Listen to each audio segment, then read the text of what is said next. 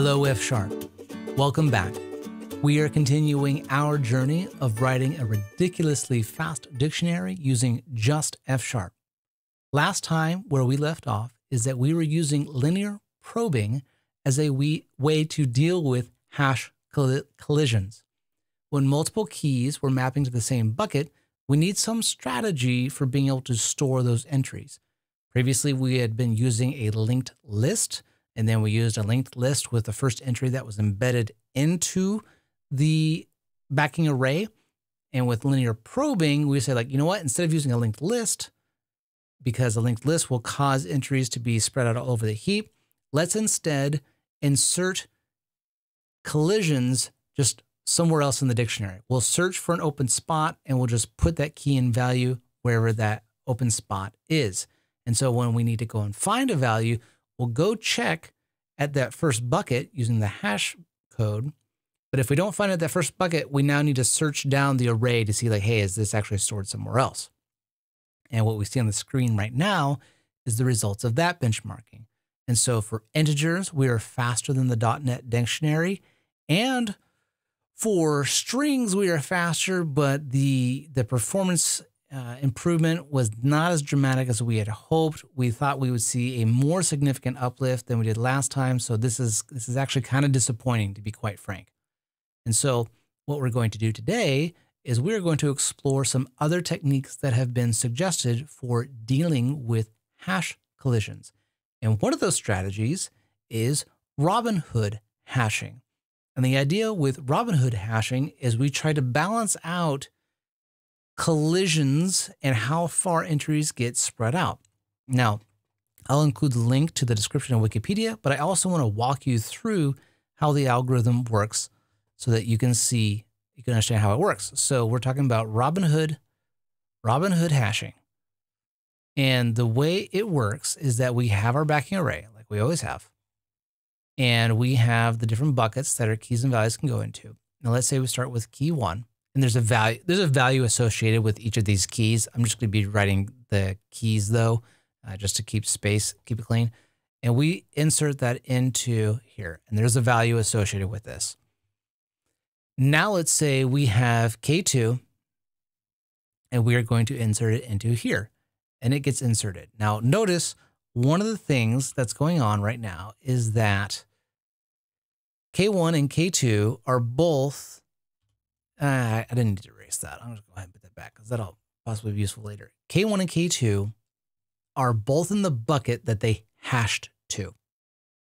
And so when we put them in, they're essentially home. Their offset from home is 0. They're where they want to be.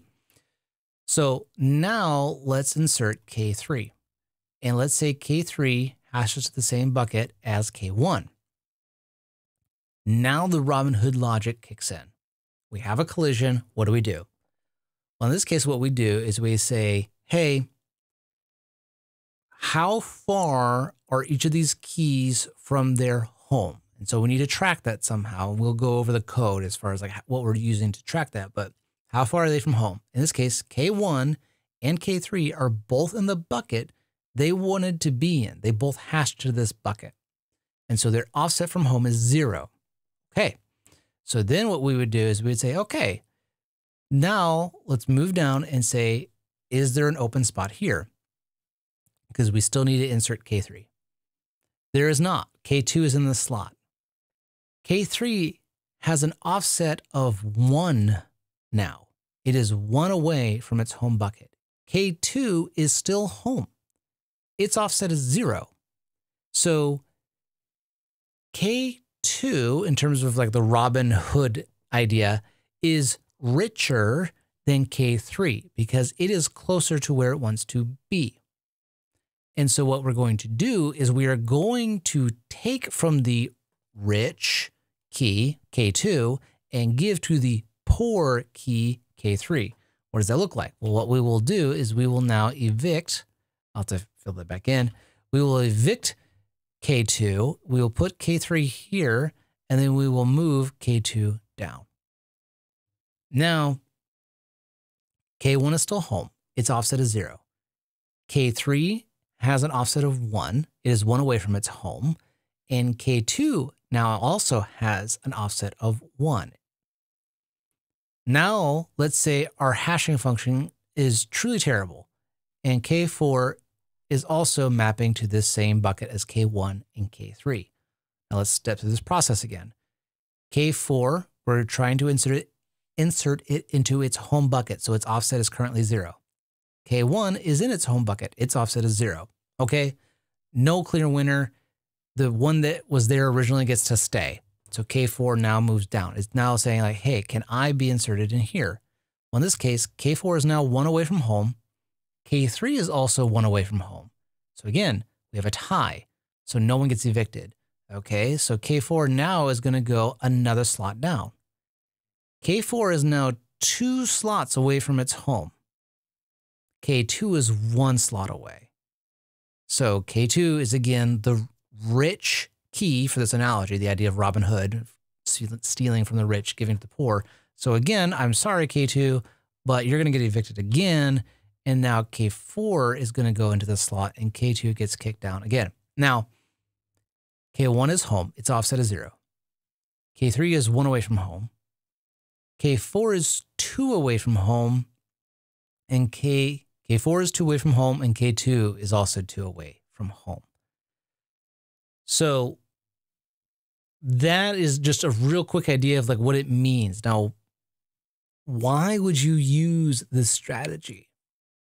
Why would you use this strategy? Well, the idea is that if you have multiple keys colliding, you've minimized the overall penalty for collisions. Like, because you're always comparing offsets and who is actually farther away from its home or not, nothing is going to get ridiculously far away from where you wanted to insert it originally. That was possible with linear probing.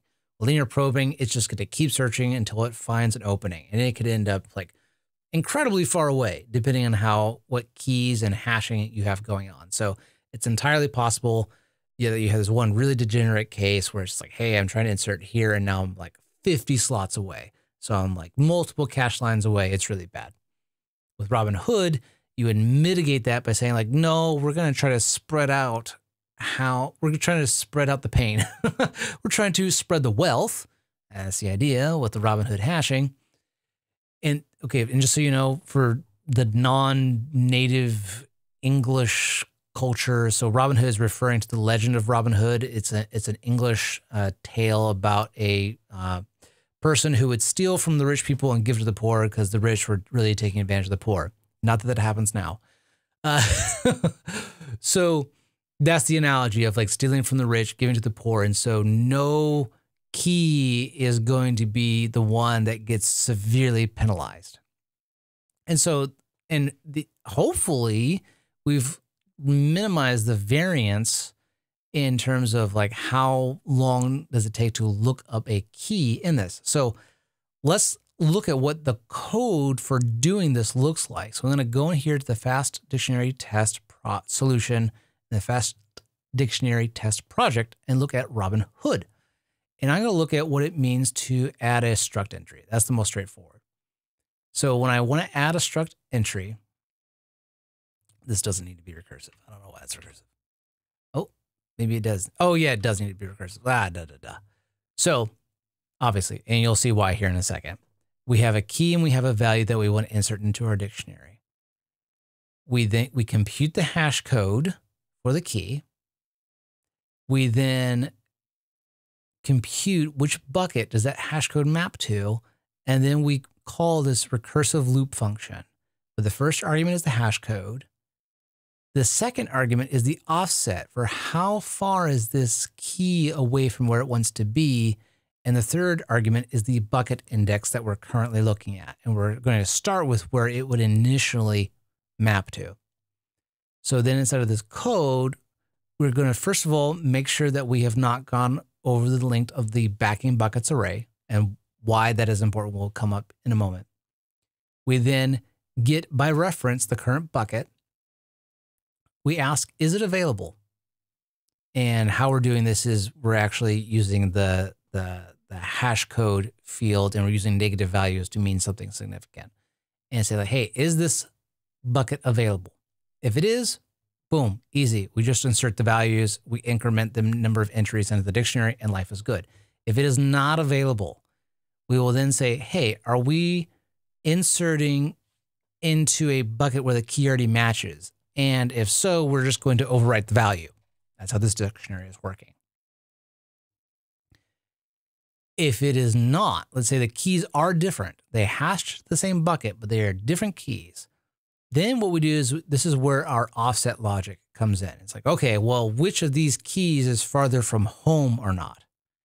If this new entry that we're trying to put in is farther away from home than this bucket that we are looking at, we're going to store the previous key and previous value, put our new values in, and then call add struct entry again with the previous value. So this is the idea of like, I'm evicting what was in that big bucket before, putting in the new values, and then calling the insert function again to say like, hey, try inserting what was in here before.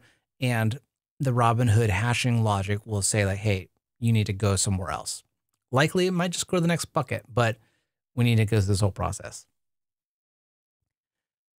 Let's say the entry that is already there is already still farther away from home than this new thing we're trying to put in. What we do is we loop and we say like, you know what? Let's look, our offset is going up by 1. We're now 1 farther away from where we would like to be. And the bucket we are looking at has increased by 1. So we're basically going down the array saying like, are you available? Are you available? Are you available? And if we go off the end of it, we need to check that we actually haven't gone off the end of the array, which is why there's this check of the bucket index being, we want to make sure it's less than the bucket's length. If it's not less than the bucket length, then we are still looping, but now what's happening is we've reset the bucket that we're looking to at the beginning of the array. So we're now at index 0. And so we're going to start searching from there. So it's possible to kind of go off the end of the array and then loop back to the beginning and keep searching. So that's what this Robinhood hashing looks like. And the key thing is this bit right here. This is where the eviction is happening. If the new entry is farther away from home than the bucket I'm trying to put it into right now, then whatever was in that bucket, I'm taking it out, putting the new stuff in and saying, hey, try to insert this thing again, and it will end up being farther away. Okay, let's look at what the benchmark results of that are. Not that impressive. Not that impressive. Not really better in any scenario. So what does this tell us about using this strategy? Well, it's more complex and it didn't yield anything. That's annoying. So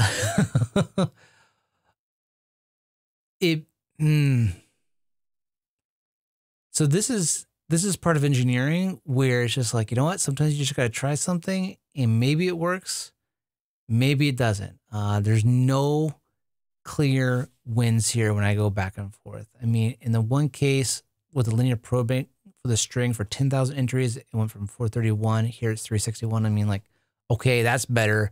But Robinhood for 1,000 entries, 259 microseconds versus 248. Yeah, I mean, honestly, I was hoping for more, but what this is telling me is that linear probing is a dirt simple way of dealing with these hash collisions. And apparently it's for the data sets that we are using, it's relatively robust. Now we are using many different dictionaries and data inside of it. So, I mean, we're testing quite a few different scenarios, but yeah, this just goes to show you sometimes simpler is better. But this idea of Robinhood hashing is actually really important, and it might come up again later. So just because it didn't work yet doesn't mean it's a bad idea. It just means in this scenario, it does not appear to have had much of an impact. Later on, though, maybe it's a lot more useful. So this is one of those less exciting stepping stones on our journey, but I mean, you got to try things, and sometimes they work out, sometimes they don't. So But there's more. Don't worry. We are not out of tricks. There are more things to try. So thank you so much for spending some time with me. Thank you for going on this journey with me. I promise that we are going to improve these numbers even more, and it's going to get more and more exciting. So it is important to kind of go through these processes, and I want to show you the failures. I want to show you the mistakes. And sometimes when we're doing this benchmarking stuff, it's not always exciting. So thank you, though, so much for spending some time with me. I really appreciate it, and I hope you have a wonderful day. Thank you very much.